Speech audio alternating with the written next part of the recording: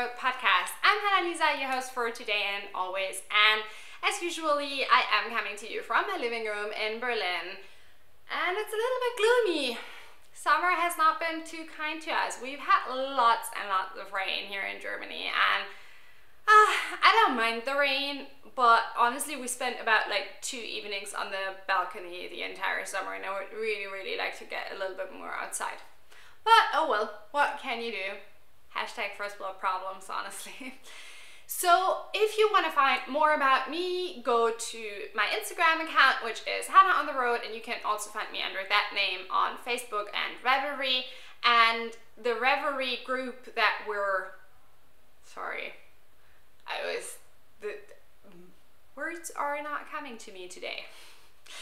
We also have a Reverie group that you can also find if you're searching for Hannah on the Road under the groups tag, and that is where we're working on CALs and doing lots of fun things, and I am going to talk about one new fun thing in a second. Show notes, as always, can be found on the blog, which you can find on my website, hannalisahaferkamp.com, and all of the things will also appear in a little handy bar below, and you can find the direct link to the show notes in the down bar below. I think that is everything with regards to administration. Let me take a look at my cheat sheet. Yes, that's it. Alrighty, let's start this episode 18 with a super fun thing, which is a giveaway. So I will open up a thread in the Reverie group for this giveaway that is super generously sponsored by the amazing Alex. Alex is an illustrator based in the US but with strong Estonian roots, and you might have seen her work appear on my podcast before because Alex actually gifted me a few of her amazing knitting postcards. Just look at these. Aren't they cool? And these two are actually for one of you guys, so you can win them in addition to one of Alex's newest products, which is this amazing black tote bag with this super cool design, like abstract mittens print, which I just absolutely love. And there's actually a little hand-sewn text in here, Alex Bird, and thank you so much for sponsoring this giveaway, Alex. I'm super thrilled because it's actually, I think, the first giveaway that anyone has ever sponsored on the podcast that's not related to a CAL or anything, so I'm so happy about it. So you guys can win this. What do you need to do in order to win? You need to go to the Reverie group, and you need to be a member of the Reverie group and subscribe to this podcast. Super easy, just hit the subscribe button below, and then there will be a thread in the Reverie group for the giveaway with a little prompt, and the prompt will be to tell someone what you love about them, because I think we're not telling each other that enough. So I would love to hear who has had a big impact on you, or maybe even just a small impact, someone who smiled at you and who made your day, you know, quite recently, or I don't know, in the bigger scope of things. And I think, I don't know, I just really hope that this is going to be such a fun, inspiring giveaway thread. The giveaway is going to be open until the end of August 7th, and I will announce the giveaway winner in my next podcast episode. Alex, thank you so much again for sponsoring this. This is amazing. And guys, you need to check out her Instagram because she's been doing quite amazing color work and illustration things. Really seriously good. Yay! Alrighty, let's get on with more making stuff. We're in the middle of the first part of this podcast already, and I haven't even announced that we're talking about making, but I guess you guys figured that out already, right? Okay. Let's talk about the second thing related to the Reverie group, which is our current knit along. I am hosting the Linen Cal, hashtag Linen Cal, a knit along that runs until the end of August, and you can knit anything and everything with linen or linen blends. And we have quite a lot of FOs already. I opened an FO thread in the Reverie group, but I noticed that quite a lot of you also posted their FOs in the chatter thread. Make sure to also enter them in the FO thread because I will be drawing prizes from both threads, right? I love how many people are getting on the bandwagon of knitting with linen still now, and honestly there's still more than enough time. It's not even the end of July, and you can whip out something small or even something big, honestly, like a linen tee in a month, no problem. So do join us over there. I would love to see you. Let me check my cheat sheets. Then let's talk works in progress. So I have one. I've been almost monogamously knitting on one thing these past 2 weeks. There's a reason for that, because there's a deadline for it. It's a test knit. I've put in a few rows in my Skua socks, but not enough that I would want to show them. But let me show you what I did work on. Living in one of my own project bags. Honestly, if you've been curious to see how, because like I know a few people have approached me and asked like, is the big size really large enough of a sweater for a sweater? Size M women's sweater almost done. Spoiler alert. Fits comfortably in here with an additional skein of yarn and a paper pattern. Right? Okay. Not that you guys think that I'm scheming you or anything. Really, this is a sweater size bag. Trust me. This is proof. Okay. You want to see the sweater? I don't care if you want to see the sweater. I want to show you the sweater.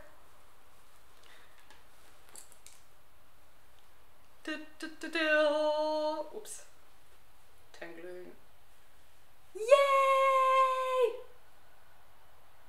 Look at this, guys. Last time that we talked, I hadn't even separated the sleeves.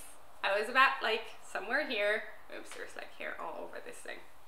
And now the body is done and one sleeve is done. And the only reason why this isn't done is because I was knitting the sleeve on the train yesterday and I wanted to try it on before I started the ribbing. I am about at the length that where I should start the ribbing, but I wanted to make extra sure, but I didn't want to undress myself in the train. So yeah. This pattern is the Sauva Ballon sweater by Jessica Gore, which is one of the patterns for Woods. And the reason why this is in the test knit now is because we pulled actually one design from the book and put this one in instead, and I'm so happy with this. It's a top-down raglan with a cabled front and a stockinette bag, and this is going to be my go-to sweater in winter. I can already tell that. It's knit in Lana Rara in the natural colorway. This is a skein, and I love it. And this thing, honestly, this yarn, I mean, first of all, it's gorgeous, right? And it's made from rare Swiss sheep breeds, so this makes it even extra special. But this is an absolute wonder because, and you guys are not going to believe this entire sweater until now took 2.5 skeins, maybe even close to 3, but like it's nothing, maybe even 2. Okay, I should have weighed this before because now I can't remember and I'm all confused. But honestly, I was able to knit, it must have been 2, because I was able to knit until here with 1 skein. Okay, gorgeous. Woods is coming out on November 4th. By the way, if you want to pre-order a copy of the first print edition, you only have until July 31st if you want to make absolutely 100% sure that you get the book in time, okay?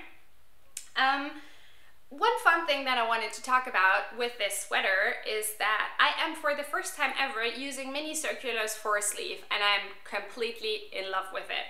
This sleeve took me a day or so, like a day of knitting time. I don't know how many hours.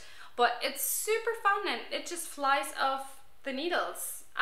Those are Haya sharps because I needed 4mm and those were the only ones that I could find on Amazon.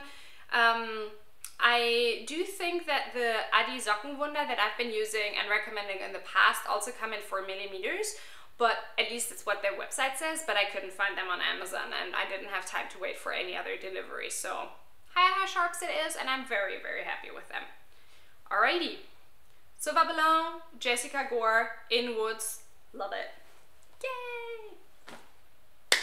To make up for the lack of knitting progress, I actually thought I would show you my current sewing work in progress. Now you might be like, what? you haven't talked about sewing in a long time. I know. I actually have a full fabric stash downstairs that I need to get to. And I proudly present an almost finished boxy tee. Yay! So, let's talk about this. I have quite a lot of fabrics downstairs that are destined to become tops, because I live in tops, like shirts and stuff. And this is a 100% linen remnant that I just picked up at my usual fabric store for, I think, like €4 or something sometime last year.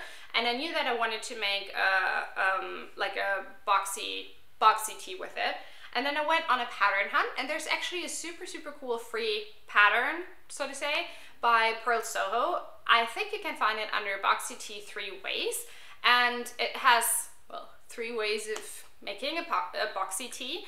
And I chose the variation that is depicted in the pattern with contrasting sort of like sleeve. I have no idea how you call them, because I'm just learning how to sew garments. So these thingies, right? Sleeve bands or something. It was super fun, and I love the little details. Like you have the sleeve bands, and then you have like a little additional band here.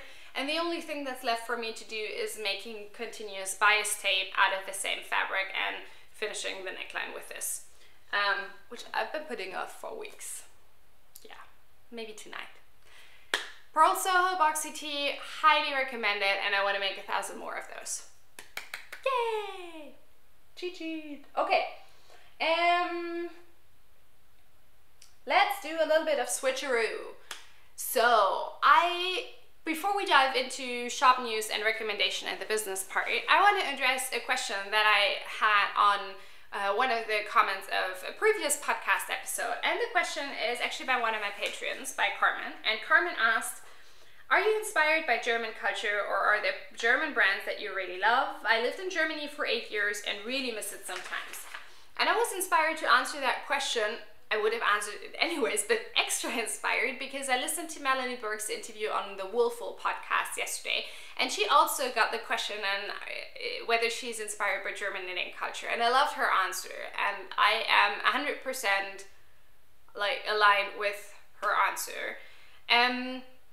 I don't think I'm inspired by German knitting culture, honestly, and I think part of that is because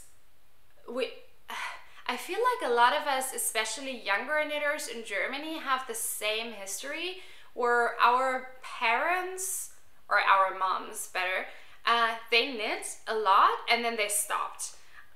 When I was visiting my parents over the weekend, it was super funny because they had friends over and I was knitting, and my mom's friend said, oh, like I used to knit a lot, but then I completely stopped. Like we used to knit all the time at university and in the lectures, and my mom was like, yeah, we did that, and then I don't know, we just stopped. And I've heard that story over and over and over again. So our moms knit, and my mom knit like amazing Norwegian sweaters and all kinds of stuff, and then just stopped. And I think that's a story that's probably, I don't know, probably not unique to me, but I think one of the things why I'm not really inspired by German knitting culture is because I never really was exposed to a lot of it, and I'm not even sure about, I know that there are parts of Germany, especially in the south, that have a strong knitting tradition, like Bavarian socks, for example, but I'm not from that part in Germany, and my part, like where I come from, doesn't really have a strong knitting tradition. So I don't think I'm inspired by a lot of German knitting tradition. German culture in general, I think, is a very conflicted and very difficult topic.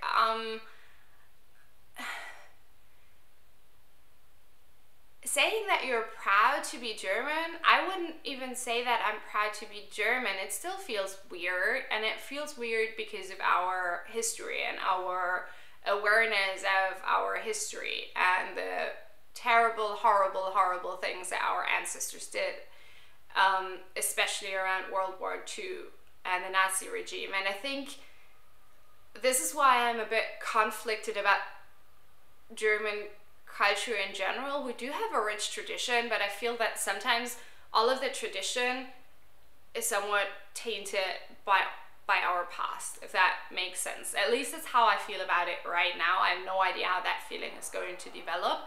But honestly, my inspiration, and I think you can probably relate to that, I draw inspiration from everywhere. And because our world, especially our knitting world, is so global these days with Instagram and YouTube and podcasts and everything, there is just so much out there and so much inspiration to draw from. And so I think that's where I get most of my inspiration from, like from all sorts of different places, and there's usually not a specific location tied in with that. I hope that did answer your question, Carmen. I really liked it, and I like thinking about it beforehand and actually figuring out how I feel about it. Alrighty, last part in the making part is shop news, and I'm super excited because I have two super exciting things to share with you. First thing is that Forest Green is back, and I hope you guys are as happy about this as I am, because I've been getting a lot of requests for these bags. I put them on a little hiatus during summer, but it doesn't really feel like summer, so I thought I might as well bring them back. So back they are, and they are made to order, which is why they have a little bit longer processing time. And currently they come in small and they come in the sweater size. So this is perfect for a pair of socks. This is perfect for a sweater. I am working on coming up with a medium size, so that hits the shop in a few weeks, maybe 2 months or so. Listings are updated on Etsy. You can get them now. Yay! The second super exciting thing with relation to shop news is something that you might have seen on Instagram already, and it's a collaboration that is dropping next week on August 3rd. I've teamed up with the amazing Verena from the Wool Club and Saskia from Ovis Etc. again. We did a collaboration earlier this year on a cowl pattern, and this time we actually collaborated on a kit for a pair of socks. They're called the Ovis Etc. socks, and I'm going to insert a little picture here. They were designed by Verena, and they're gorgeous. And they were knit in Saskia's yarn in the Kempish Hide Shop sock, which is 85% Kempish Hide Shop and 15% polyamide. And let me show you what's in the kit. In the kit, you get, of course, the pattern, you get the yarn, and you get a magic project bag from me, a sock size project bag that has my usual project bag design, but a unique color. It's this gorgeous cotton wool blend in this like dark gray, and I love it. And you know what else I love? How the zipper goes with the yarn. Isn't that gorgeous? You get, in terms of the yarn, you can choose between two, let me figure out how to best show you, between two options. So you either have a lighter main color and a darker contrasting color for heels, cuffs, and toes, or exactly the other way around with a darker main color and the lighter contrasting color. Now this is called the Clay Licht set, and this is called the Clay Donker set. So this is dark clay, this is light clay, and they are gorgeous, honestly gorgeous. Each set contains 80 grams of the main color and 20 grams of the contrasting color, and more than enough to knit yourself a pair of socks. This yarn is super special to me because it's non-superwash, which is extremely rare for a sock yarn, as you know, and it's grown and spun in Holland. And I'm just in love with these colors that Saskia came up with for the collaboration. So, hitting the shelves of her and my Etsy shop next week, August 3rd. Get yourself one of those. For the exact shop update time, follow me on Instagram. I will be announcing that sometime later this week. Alrighty. Recommendation time. I have another book recommendation. What can I say? I've been reading a ton, and there are no words to describe how I feel about this book. No words, trust me. A Little Life, Hanya Yani Gahara, and this book is everything. It tears your heart out, and it's so good. It's 720 something pages,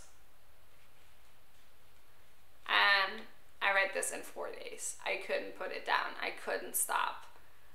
And I don't think there is an appropriate way to describe how it makes me feel without tearing up, because it's really good. It's really, really good. It goes so deep, but in such a gentle way, and sometimes in such a brutal way, and I can only recommend it. It's a story of 4 friends, 4 guys who end up moving to New York, and it tells their story essentially from let's say age 20 until age, I don't know, 60 or something. It sounds boring. It's absolutely not. It's the best thing that I've read all year. Go get it. But be prepared. It's tough. Okay. With this segue, we're now on to business and the second part of this podcast, which is all about how to run a creative business, which also can be tough sometimes, but luckily right now it's quite good. Tough in terms of how much I work, but I love the work that I do, and yeah. I don't really have a lot to tell you about my the things that I've been working on this week. It's still the same. A lot of not last minute work. It's not last minute work, but like the last steps in the work on our first book, What's for Making Stories, and we're working with our tech editor currently on editing the patterns for the second book for Breeze. This is a lot of fun. I also am still in the middle of running my Instagram mini class beta test, which is amazing. Oh, and speaking of Instagram, I released a new freebie, which is a 2-page Instagram planner that I completely forgot to print out, but maybe I'll insert a picture. I will for sure insert the link into the show notes, because I have had a lot of people ask me about how I plan my Instagram and how to make Instagram a little bit more enjoyable again. And I do not quite a lot of planning, but I do plan my Instagram, which is amazing because it takes away the stress of thinking about what to post about now. So go get that planner if you're feeling a little bit stressed or frustrated with Instagram right now, and try it out. I've had really, really good feedback about it. I've had quite a few people comment on it on Instagram and be like, hey, I love this. So I hope you guys enjoy this.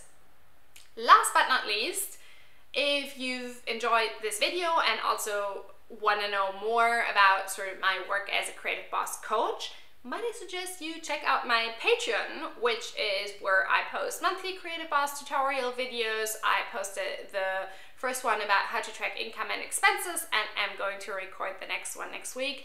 And if you are pledging before the end of July, you can even vote what I'm going to be talking about in my next tutorial video. So I think this is a great way to get to know me a little bit better, get a little bit of help for your creative business without committing to a full-fledged consulting with me or coaching with me. And yeah, I would be really happy if you checked it out. I think this was everything for today. It was. Again, a shorter episode, which I really enjoy, and I heard you guys enjoyed it too, right? Let me know in the comments below if you prefer the shorter or the longer episodes. I'm super flexible and I'd be happy to adjust to whatever you like best. Also, make sure you hit subscribe if you like this, if you want to get notifications and like whenever I upload a new video, and give me a thumbs up just so I know that you liked it. Talk to you very soon. Bye!